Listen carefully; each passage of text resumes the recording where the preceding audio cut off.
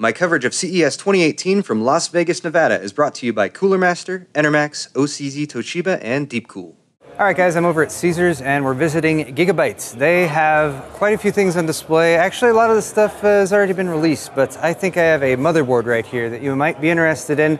If you watched my AMD video, you know that Ryzen 2 is coming very soon in April.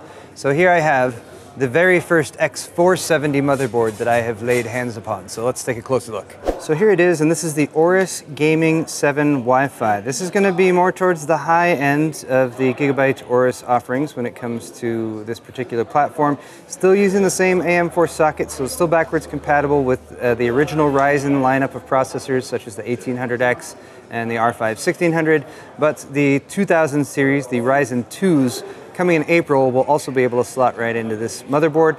Now, what we're not 100% sure of yet is what the performance difference is going to be, if at all, when it comes to the raw CPU performance. We'll hopefully find out more about that as we get closer to launch, but that aside, we can see a very nice set of features with this motherboard. First off, when it comes to power delivery, especially for overclocking, we're hoping and expecting that the Ryzen 2 processors, since they're going to be on a 12 nanometer process instead of 14 nanometer, might be better overclockers, and of course you're going to need to provide plenty of juice for that. So you'll notice a very thin, dense array here of actual fins with heat sinks below them to allow air to pass through them for optimal heat dissipation. This is the type of fin array for cooling of VRMs that we've kind of been missing for a while, but it's good to see that it's coming back as overclocking, I don't want to say maintains or becomes more popular. But this motherboard has a 10 plus 2 phase power delivery configuration. They're IR, or International Rectifier, power delivery components that they're using in there. It's got a 8-pin and a 4-pin supplemental CPU power connector. We can see, of course, our 4 standard DIMM slots for DDR4 memory. And then in the upper right, you have a few extra little buttons and stuff. There is an RGBW header for connecting up your LED lights. You got an OC button to access some of the OC functions, and you also have a surface-mounted reset button there as well. Looking down just below that, we have a couple switches. One is to switch between BIOS A and BIOS B. The other is to switch between single BIOS and dual BIOS mode. We got a debug LED. You can see a group of 4-pin PWM fan control or fan connectors right there as well. There's a USB 3.1 Gen 2 connector on there, the updated version, so that's always nice to have. And then down in the bottom right, you can see our SATA ports.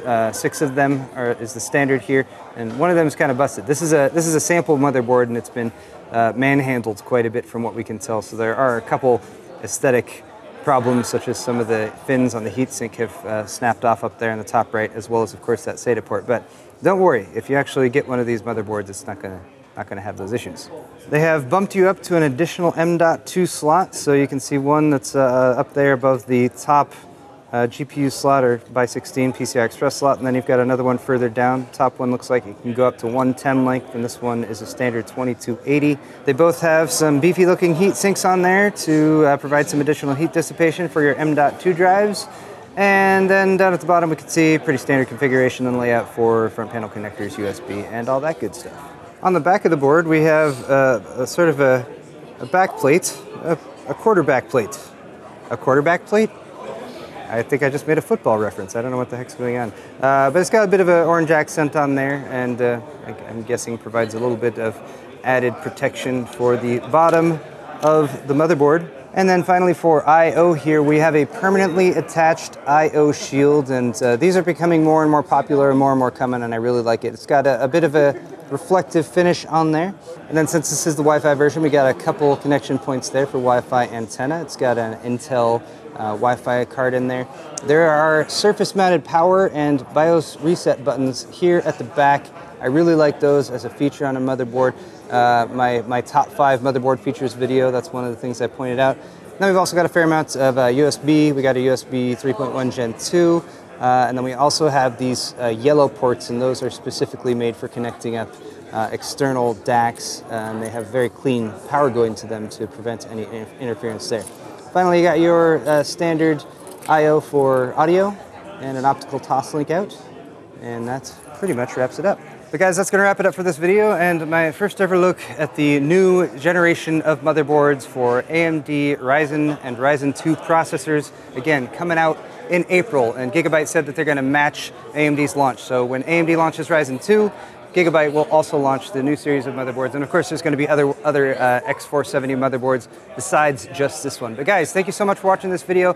Hit the thumbs up button if you enjoyed it. And of course, a final thank you to my sponsors for CES 2018, OCZ Toshiba, Deep Cool, Cooler Master, and Enermax. Thanks for watching, and we'll see you in the next video.